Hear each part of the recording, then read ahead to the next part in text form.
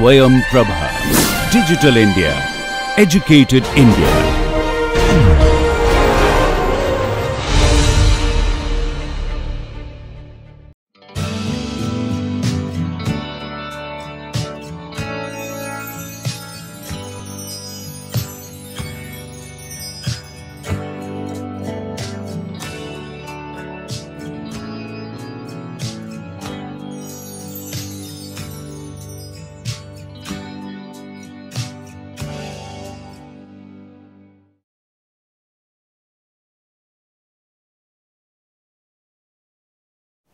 Hello viewers, welcome to this next lecture on the NPTEL MOOC course on mathematical portfolio theory.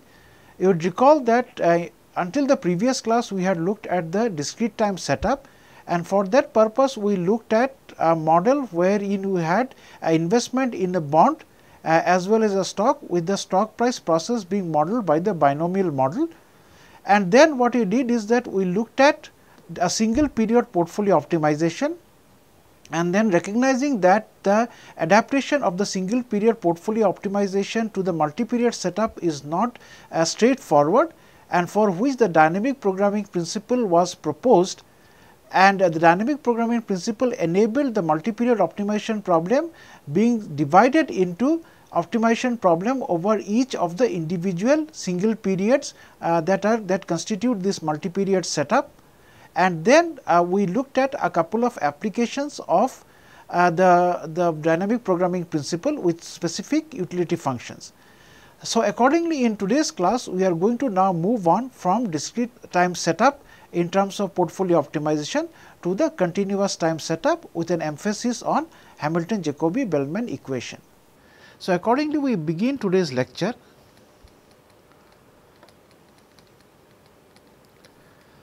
on optimal portfolios in the continuous time framework.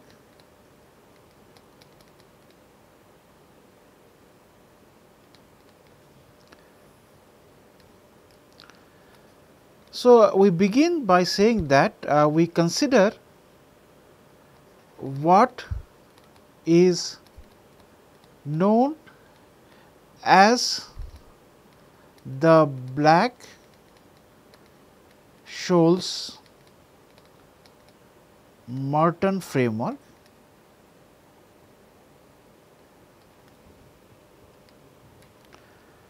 wherein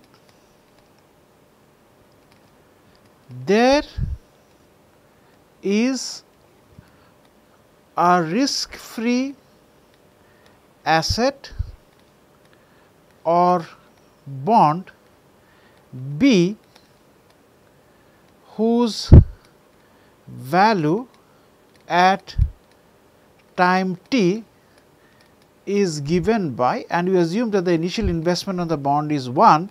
So, its value at time t is given by B t is equal to e raised to r t, with r greater than 0 being the continuously compounded interest rate, and there is a risky asset or stock S whose value at time t is given by the geometric Brownian motion or GBM model. S t is equal to S naught into e raised to mu minus half sigma square dt plus sigma square root of t little z of t, with mu sigma being greater than 0 mu being the drift and sigma being the volatility, and z of t being the standard normal random variate n 0 1. So, let me elaborate a little more on this. So, if the bond price at time t, this is on the assumption that you start off with an initial amount of 1 and end up with 1 into e raised to r t at time t. Now, as for the geometric Brownian motion, you would recall that this was given by dst is equal to mu s dt plus sigma s dw of t, where your w was the Wiener process which follows n 0 t distribution. That means, a normal distribution with mean 0 and variance t. So, the solution for this is s of t is equal to s 0 into mu minus half sigma squared t plus, so this actually should be mu minus half sigma squared t plus a sigma of w t. Now, we can replace w t by square root of t. So, just a correction, square root of t into z of t. So, if z of t follows n 0 1 distribution, so it automatically follows that w follows n 0 t distribution. So, that is how we get this relation. So, that is, this is equal to s 0 into e raised to mu minus half sigma square t plus sigma square root of t into z of t. So, further we can show that the expected value of s of t is going to be s 0 into e raised to mu t, which is why mu is referred to as the expected rate of return or drift. So, therefore, we have mu is equal to, so if we look at this relation here, you can show that mu is going to be nothing but 1 over t into log of expected value of s t over s 0. So, from this relation you can obtain this relation, and by taking log on both sides, we can obtain that mu is equal to 1 over t into log of the expected value of s t over s 0. And likewise, you can also obtain that sigma square is equal to variance of log of s t minus log of s 0 over t. We now move on to the main problem in hand, that is the utility maximization in continuous time. So, we begin with the motivation by pointing out that the dynamic programming principle described in the previous lecture can now be extended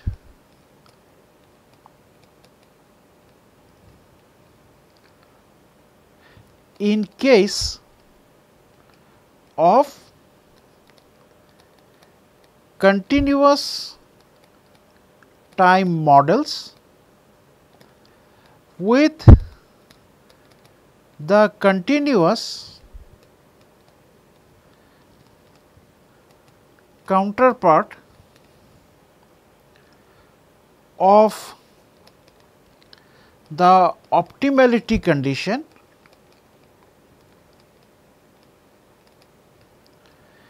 being called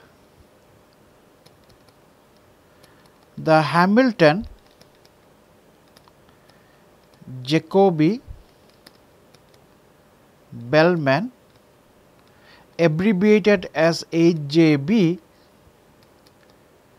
partial differential equation PDE.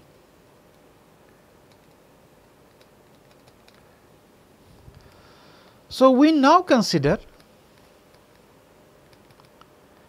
again the problem of optimal allocation of wealth with the goal of maximization of the expected utility of the terminal wealth. As was the case for the discrete model, we consider for the continuous case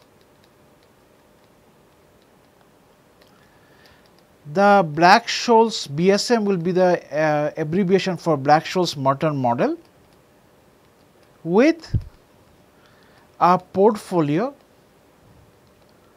of one stock and one bond. So, that means your portfolio will have one stock and one bond. So, let us state the problem in more precise mathematical terms, and the problem is find the value function V which satisfies V of T x. Remember that we had talked about the value function in the discrete case, and this is going to be the supremum of the utility of the final wealth. So, final wealth is x of t and this utility is u of x of t, and this is a random variable. So, I need to consider its expectation condition that at time t the wealth level available is x, and this has to be run over all the possible portfolios pi that can be held.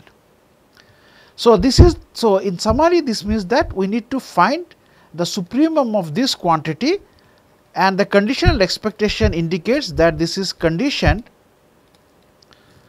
on the initial condition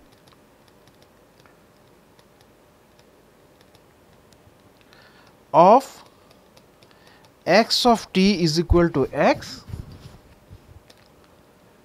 and here pi is basically all possible portfolios. Now, here note that the supremum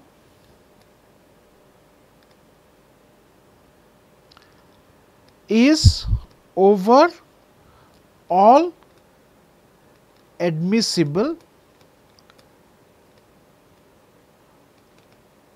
portfolios. Okay, so now let us move on to the wealth equation, just like we had done in the discrete case. So, this will give us a more precise structure of the portfolio. So, accordingly, we start with pi as a portfolio process. Further, the notation, and you will introduce the notation of pi as being dependent on time t. This notation is dependent on the information available up to time little t, that is, pi is an adapted process which is driven by what happens over time. Further, we let x, which is the wealth variable, be denoted by x raised to superscript little x and pi, and this notation denotes the wealth process with specified x and pi for the initial investment of x being greater than 0 and portfolio strategy pi. So, let us now be a little more specific about what our portfolio is going to be and what is this pi. So, the portfolio is set up as follows, that we invest an amount of pi. So, this is the absolute amount, unlike delta, which was the number of stocks in the discrete case.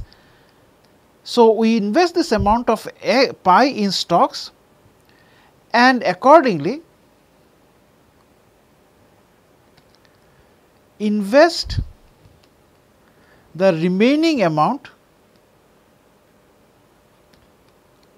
What is going to be the remaining amount? So, remaining amount will be x of t minus the amount pi invested in stocks, and this amount is invested in a bond. This means that we purchase.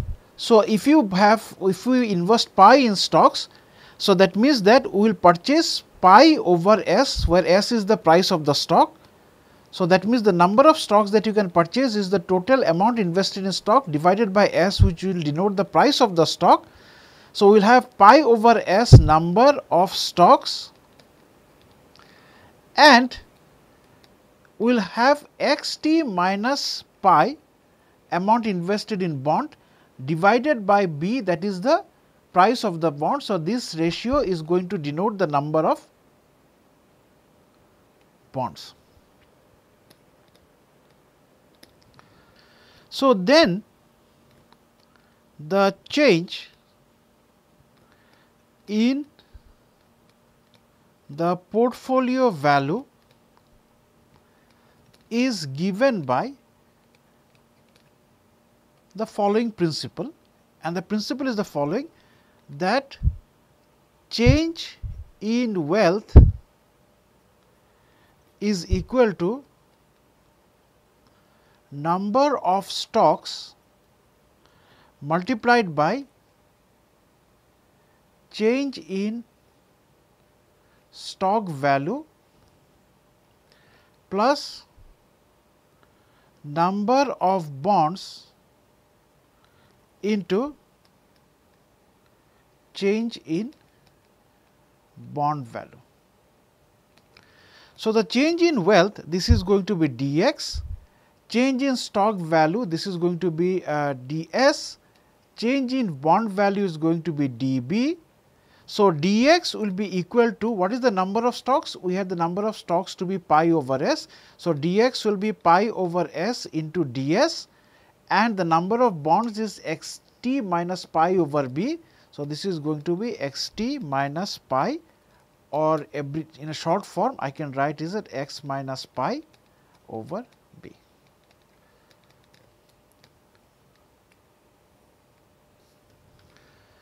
Now, we recall that ds is equal to mu s dt plus sigma s dw of t, and dBt is going to be RBT into dt. So, therefore, dx, so I am going to replace the value of ds as given by this relation. Actually, I am going to replace ds over s, and this value of dB over B will be replaced by the value of dV over B given from here. So, accordingly, dx is going to be pi into ds over s. So, this is going to be mu dt plus sigma dw of t plus x minus pi into dV over B, this is going to be r dt.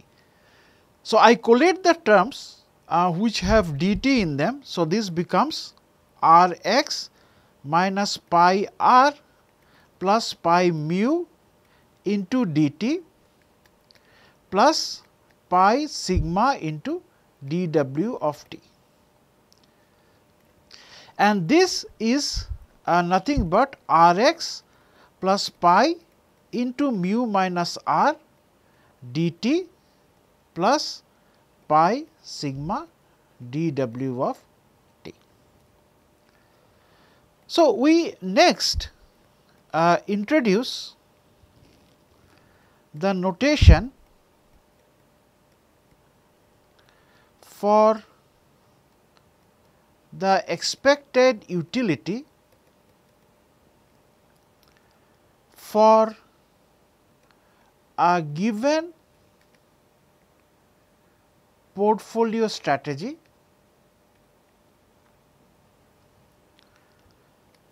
not necessarily optimal. So, accordingly, we have this notation j t comma x semicolon pi, and this will be given as the conditional expectation conditioned on wealth at time t being equal to x of the utility of the terminal wealth.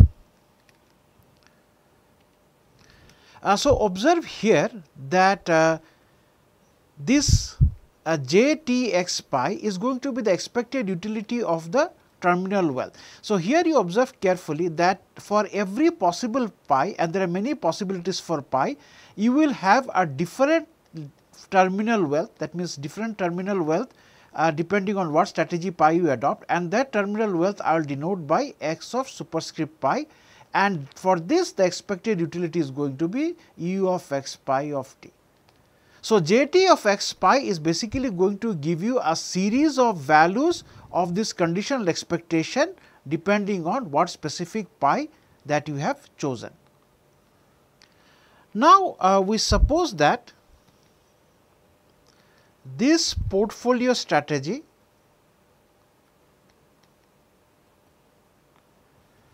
has the form of a feedback,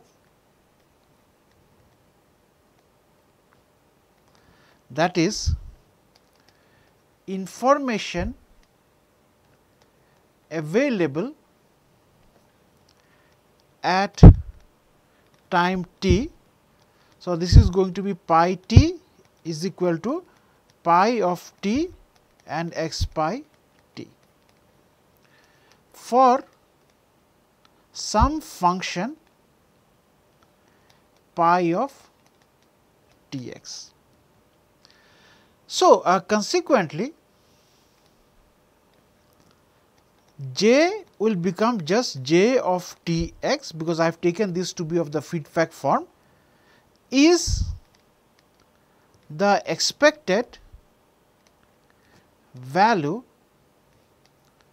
for a process x pi and depends only on t and x.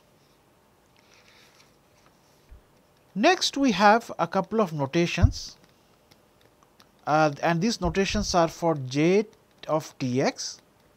So, here j subscript t will be used to denote the partial derivative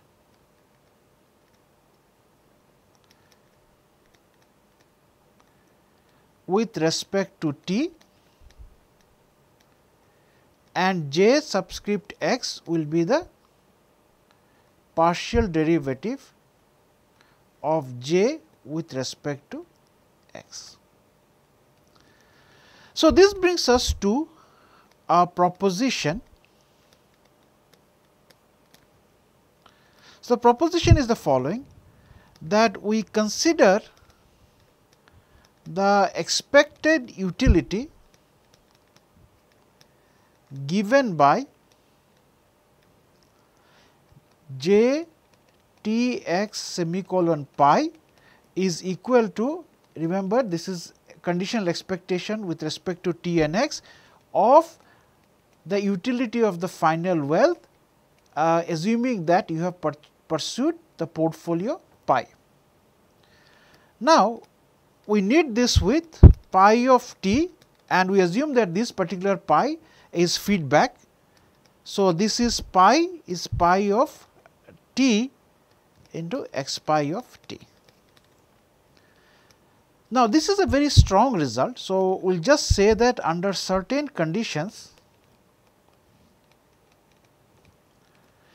j t x satisfies the PDE, and what is the PDE that it satisfies? The PDE is going to be j subscript t plus half pi square sigma square j x x plus pi into mu minus r j x plus r x j x equal to 0, subject to the condition that j t x is going to be u x. So, we now do a sketch of the proof for the proposition. Now, remember that since pi is now of the feedback form, so this j will now become a function of t and x pi.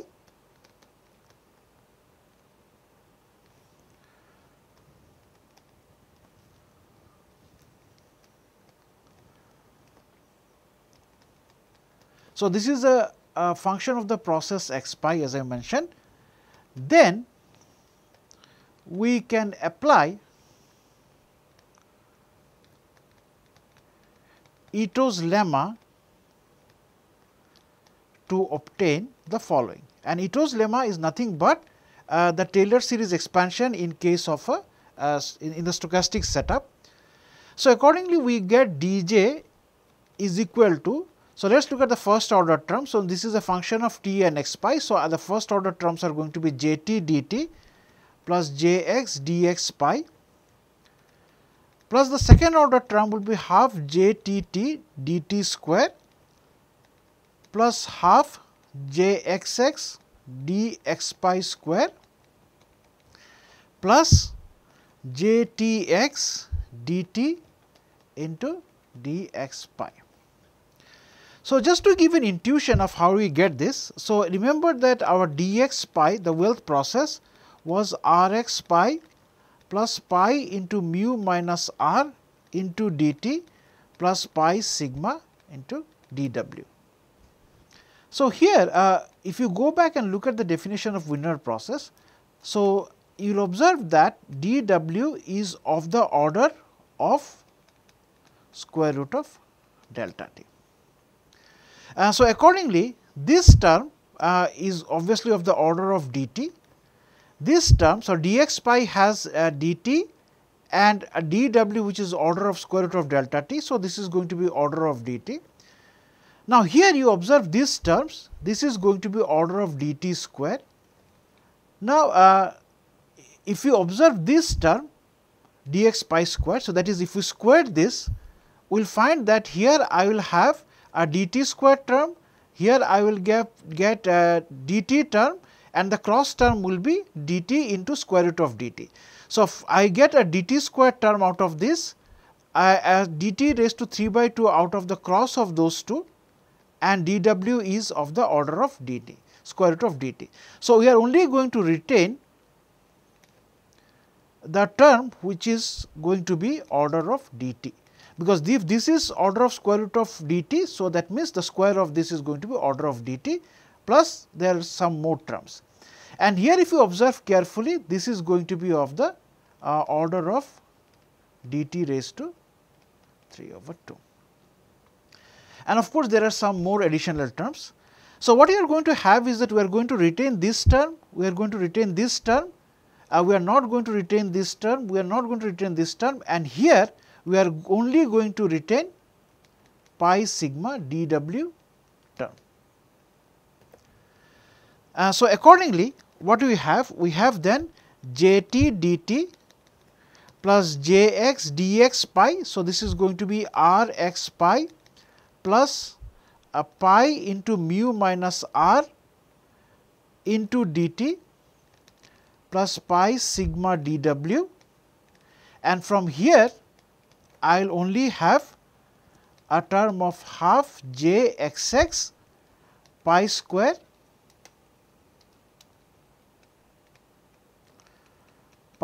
sigma square into dt. So, now I am going to collate the terms which involve dt. So, I will get jt plus jx into rx pi plus pi into mu minus r, and I will have plus half jxx pi square sigma square, the entire thing into dt, plus the remaining term which is jx pi sigma into dw. Okay, so, now I have this relation of dj equal to this expression. So, what I am going to do now is I am going to integrate from t to capital T. So, when you do the integration, what will you get? So, I am integrating dj from t to capital T. So, this is going to give me j of t x pi of t minus j of little t and x. This is going to be integral little t to capital T of this entire expression. So, I will use a dummy variable u. So, ju plus jx r x pi plus pi into mu minus r plus half jxx pi square sigma square into du plus integral small t to capital T jx pi sigma dw. Now, we observe carefully that this value, that is j of t x pi t, this is going to be nothing but u of x pi of, and the reason is that if you remember that j of t x pi, this is nothing but E t x of u of x pi of t. Now, when I look at j t x pi of t, then of course, this expectation no longer remains conditional, because then this becomes an expectation with the condition given that small t is equal to capital T and x is equal to x pi of t. So, this means that for this value, this quantity, this argument that we have here, this is no longer a random variable, and accordingly we get this result. Okay, so, now we are going to substitute this value of j t x pi t here. So, accordingly we get the following. So, we will get u of x pi t, and I bring this term to the right hand side. So, this is going to be j t x plus integral small t to capital T j u plus j x into r x pi plus pi into mu minus r plus half jxx pi square sigma square into du plus integral small t to capital T jx pi sigma dw. Now, we take the expectation on both the sides.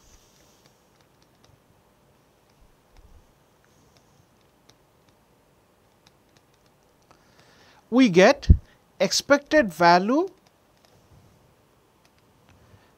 of u x pi of t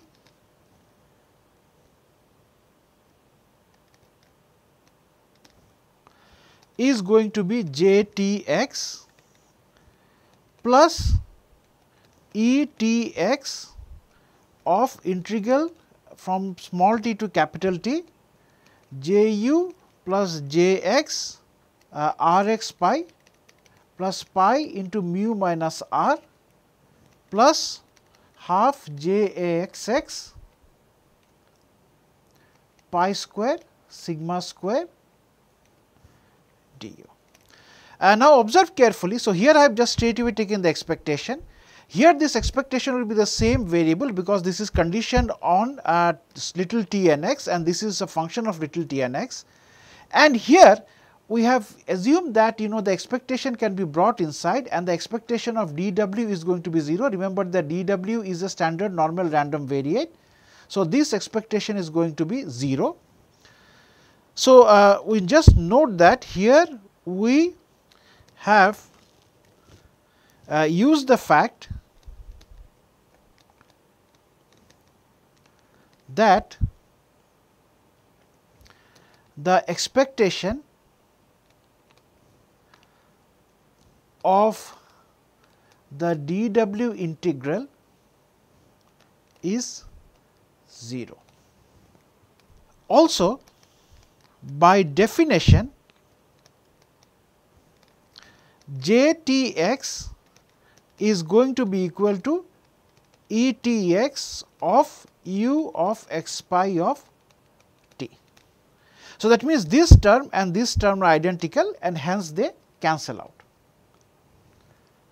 So, therefore, what we get is that E t x of integral t to t of j u plus j x r x pi plus pi into mu minus r plus half j x x pi square sigma square du, this is going to be equal to 0, and accordingly we can conclude that this particular term, that is j u, or now I can restore t. So, j t plus j x r x pi plus pi into mu minus r plus half j x x pi square sigma square, this is going to be equal to 0. Hence, the proposition. Okay, so now that we are equipped with the proposition, we now come to a very important theorem. So, the statement of the theorem goes as follows: let the value function be given by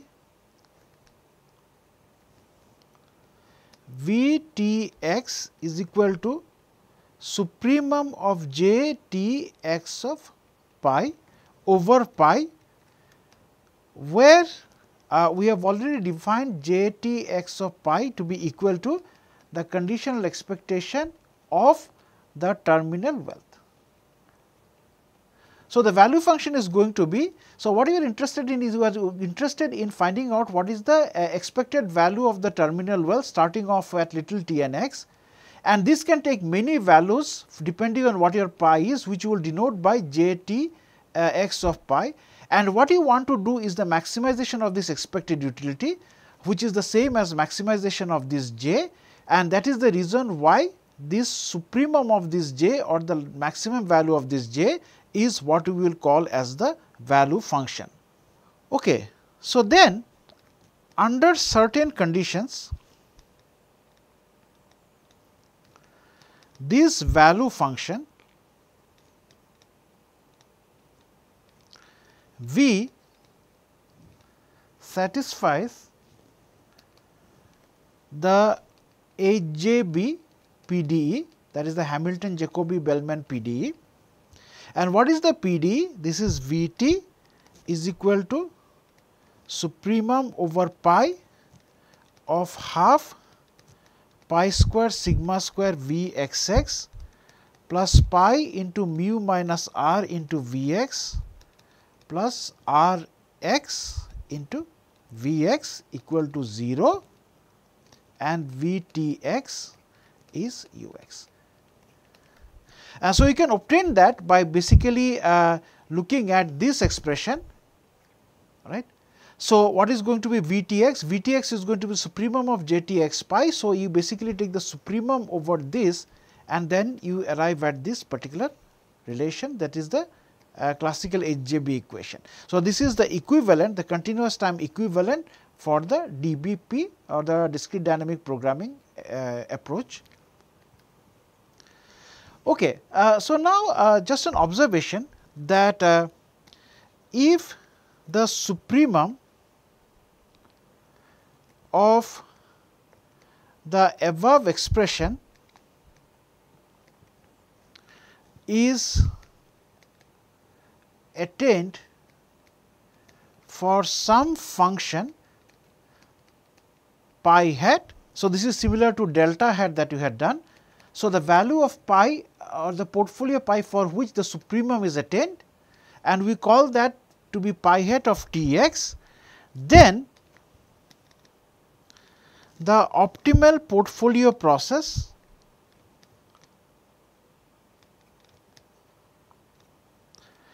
pi hat of T is given as a feedback of the form pi hat of little t is going to be pi hat of t comma x pi hat of t. So, now in order to determine the maximizing function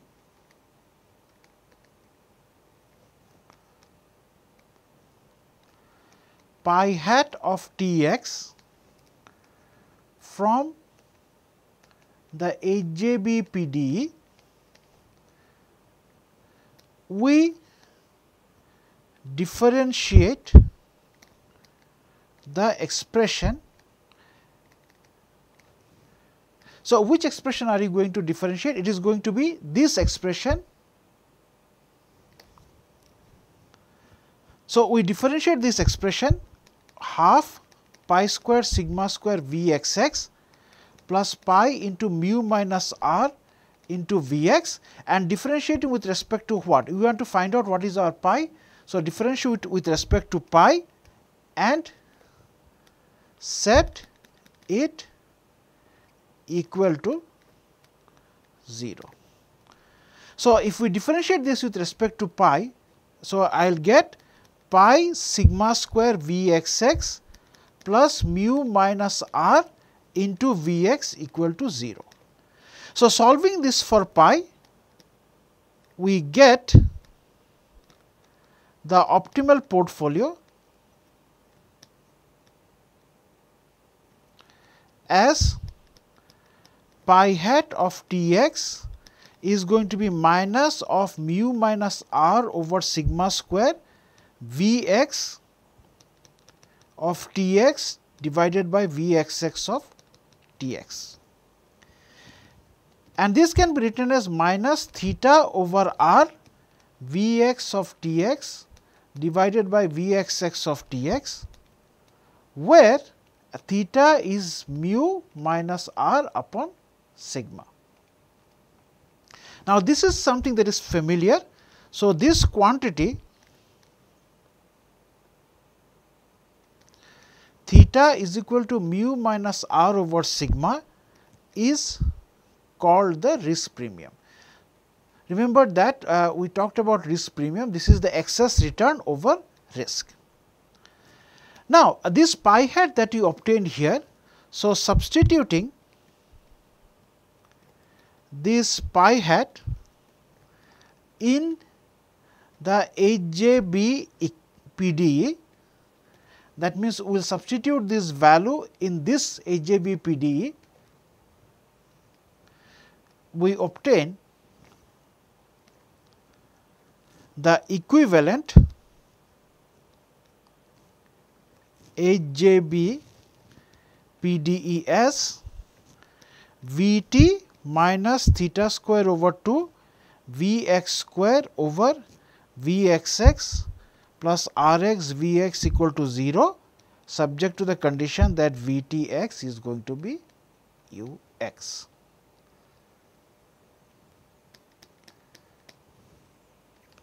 So, this brings us to the end of this lecture. So, just to do a recap of what we have done in this lecture. So, in this lecture we moved on from the discrete time case to the continuous time case, and we considered the problem of portfolio optimization in the continuous time case. And for that we considered what is known as the Black-Scholes-Merton framework, where we look at the investment in the market comprising of investment in bonds and investment in stocks, and the investment in stocks was modeled through the geometric Brownian motion. And using the models for the stock movement using the GBM and the continuous time model for the price of the bond, we looked at what is going to be the wealth process. Then we proceeded to the problem of defining what is the value function, and then the ultimate goal was to obtain what was the Hamilton-Jacobi-Bellman equation. So, accordingly what we did was, we first of all gave a proposition, and that proposition has a direct ramification on the derivation of the Hamilton-Jacobi-Bellman equation, whose solution will give you the value function in the continuous time setup, and also in the process of deriving the Hamilton-Jacobi-Bellman equation, we are able to obtain what is going to be our optimal portfolio. So, in the next class we will continue our discussion on this topic, and we will look at a few examples. First of all, we will look at the Hamilton-Jacobi-Bellman equation that we have derived, or rather we have presented here, and then we will look at how to include consumption in the process to look at what is not only going to be the optimal portfolio, but as well as what is going to be the optimal consumption in the continuous time setup. Thank you for watching.